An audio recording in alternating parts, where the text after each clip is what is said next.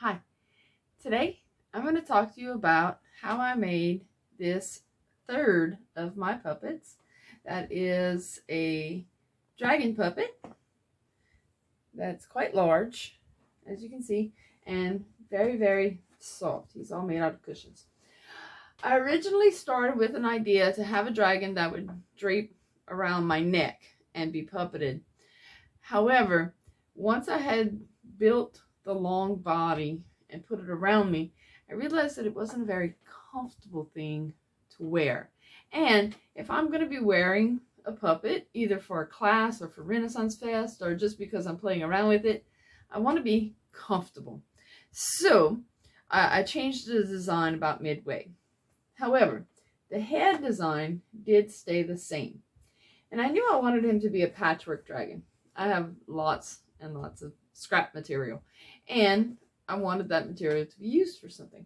So he is made out of lots of different fabrics that I had laying around, and I wanted his overall look to be of a patchwork dragon. But I had to start with the construction of the head. I did just use cushion foam and contact cement to layer the foam onto itself to be able to build the main structure. There's a partial layer here. There's a full layer that goes the entire bottom of the jaw. There's another layer here to give the chin a little bit of heft. Then there's another full layer for the top of the jaw. A couple of layers for his nose bulge that you can see here, and a couple more layers for his skull that's coming up. Now he is built to have a spot for your hand that goes into the top jaw and a spot for the thumb that goes into the bottom jaw. And once I had cut all of those pieces of foam, I layered them together with contact cement and then trimmed it all a little bit using an electric knife. I have an electric knife specifically for puppet making. Now, after I had his main construction done, then it was a matter of putting on the fabrics. What I did was I laid fabric on him with the good side of the fabric facing the skull and the back side of the fabric facing up. And as I put pieces, I just pinned them all together to fit the form. And once I had them all fit, then I took it to my sewing machine and I sewed the pieces together and then just put it on him like a glove. I did that for his entire top of his head and the entire bottom of his head. All of that's connected to itself. Once it was on the foam itself, then I glued the fabric to the foam and then put a layer of felt on the top. And it's a heavy duty felt, a thick felt. Put that thick layer of felt on the top, hot glued it down, and a thick layer of felt on the bottom, hot glued it down to seal the edges of the raw fabric that I used to piece them together. The brow ridge right here is tucked in to the foam and glued so that it stays. The nostrils are done with thread sewed through one side and then to the other side to give the indentions of the nostrils, and just tightened it up like you would do buttons on a sofa cushion. After his main construction was set up, his mouth was a little too tight. So I actually pulled the foam back and separated where it was connected here so that it would be a little easier to open his mouth nice and wide. So you can actually chomp heads with this thing. And then to clean up the edges where I had pulled it apart, I hand sewed in some little cheek flaps right here and right here. And I put another layer of felt, just a thin felt, on the inside where the two pieces of felt had separated.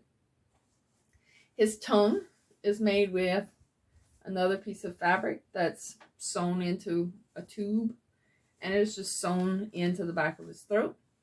And his little spikes are made out of the same kind of fabric, and again just hand sewn onto his head and onto his back. Now, his teeth. His teeth are made from white hot glue. I used air dry clay to create a tooth that I like the shape of, and I let it dry. Once I had the tooth dried, I pushed it into the same air dry clay to make several forms. Once the forms are in there, you don't have to let the air dry clay dry again. You can take hot glue, in this case white hot glue, and squirt it into the holes, let it set, and you have teeth in the shape that you have wanted them. Previously, I had used regular translucent glue and then painted it with nail polish, but the white hot glue ended up a lot nicer and you didn't have to deal with that nail polish stuff. Now, my favorite part of this dragon is his eyes. If you see his eyes, they're nice and glossy, right? And they are surrounded by fabric. You can see the top of the fabric is a nice red. The bottom fabric is the same thing that I made the tongue and the little spikes out of.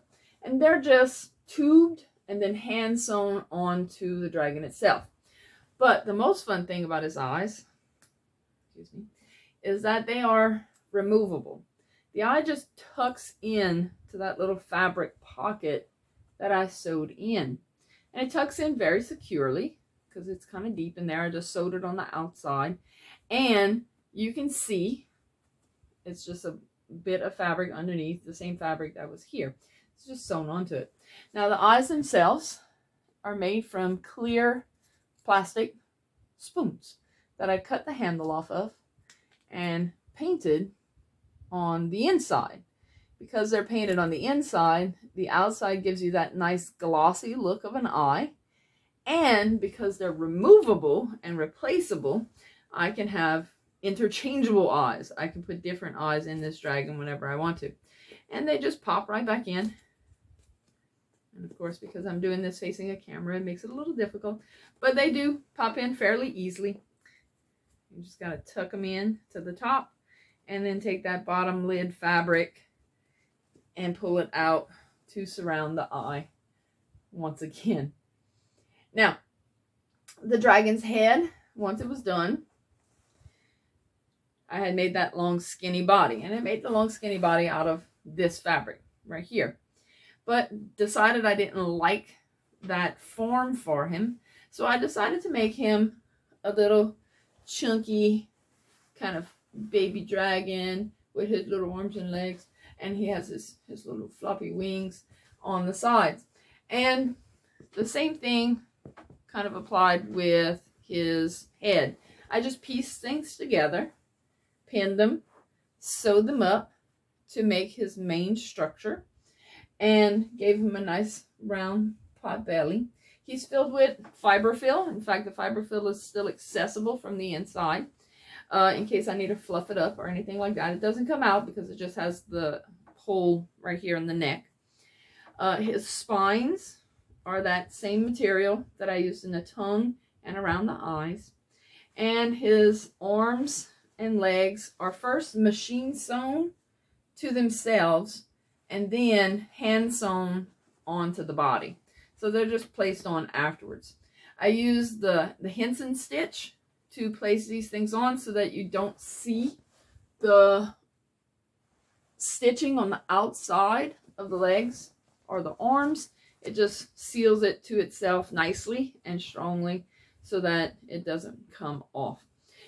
Now, this little dragon puppet can be kind of just carried around in a puppet form. You can carry him around like this, or you can kind of tuck him into you and carry him around like a little baby. He is very, very soft. He's very cushy, and he's kind of a pleasure to carry around.